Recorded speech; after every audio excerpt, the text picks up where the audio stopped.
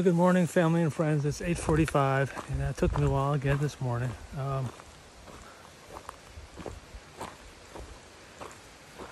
greeted with the sign "Water Crossing Beaver Dam ahead." I'm aware of it. I do need to stop here soon to get some water, so to figure that out. Anyway, yeah, I slept okay. I think I am going to go into town. It's going to be like a total 7-mile walk. Get some resupply and head back out on the trail in the morning. Okay, I gotta stop and get water. I stopped for a little break. I wanted to dry my feet out. A while back we had a water crossing because of some beaver activity. It's been there for a few years now, so I was aware it was coming. Because of the rain yesterday, that water is probably a little bit higher than normal, but I was still able to, only got my feet a little wet. Yeah, it was not as bad as some places I've been in the Adirondacks. As you can see, I'm looking off the side of the trail. I'm gained a little bit of elevation, and it's still kind of foggy. Probably be that way.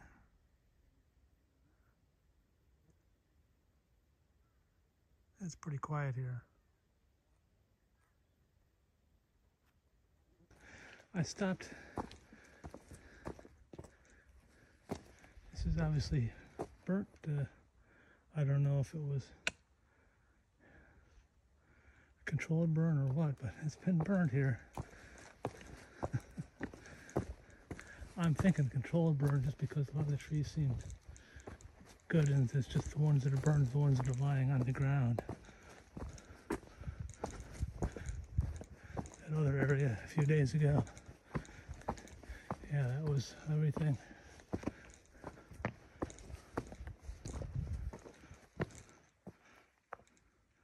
Yeah, I mean, because the leaves and stuff are so dry, the fire would go out of control really quick. Got started accidentally.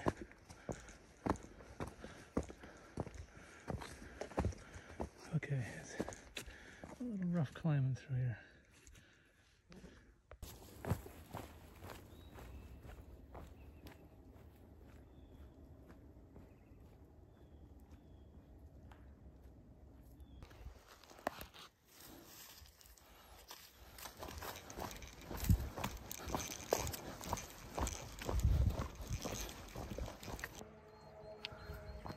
I'll show you, we're out of the woods again. At least for the moment, we're walking through this open field. There's a cell tower over there. I don't know what they've got this fenced off, probably for preservation of some sort. And it's getting towards 11:30.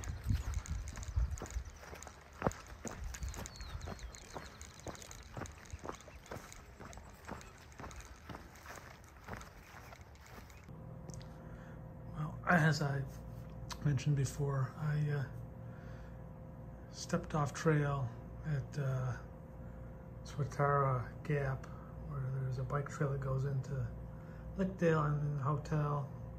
I just picked up a few things at one of the convenience stores. I'll probably check the other convenience store later, see if there's anything else there.